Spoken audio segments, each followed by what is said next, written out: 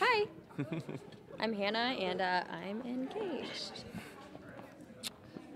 I was shocked just because it was such a big moment, and I think I had so many things going through my head.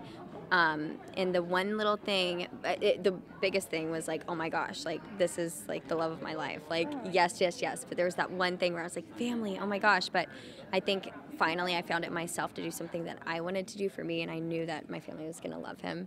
And I was like, I've done this whole thing from the very first day, not listening to other people and just doing me and following my heart. And ultimately, that's what I did when I said yes to him. I was like, I'm got to follow my heart. And my family does, in fact, freaking love him more than me, almost.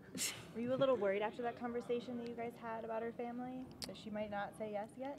I knew together that we could really tackle anything, and I think at the moment I knew Hannah saw that too. So I just wanted her to know that I was willing to commit to her for the rest of my life, and that I was going to keep fighting for her, and I'm just happy she said yes.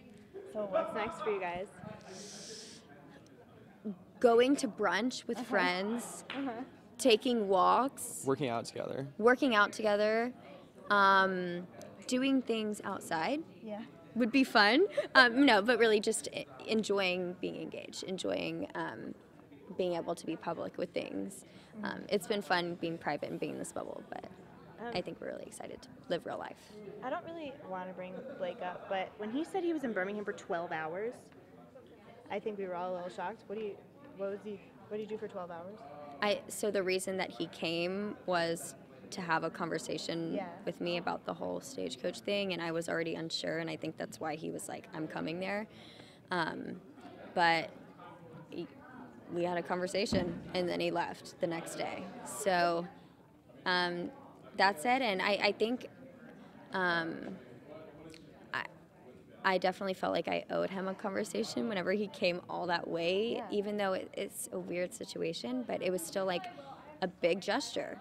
And I'm a human, and, you know, I'm open to giving anybody the benefit of the doubt. And from what I knew, a lot of people, or from what I was told, you know, there wasn't emotions attached to it. So I had heard a totally different story than, you know, what I ended up watching after. So. Do you have advice for couples who are, you know, the future couples of this franchise?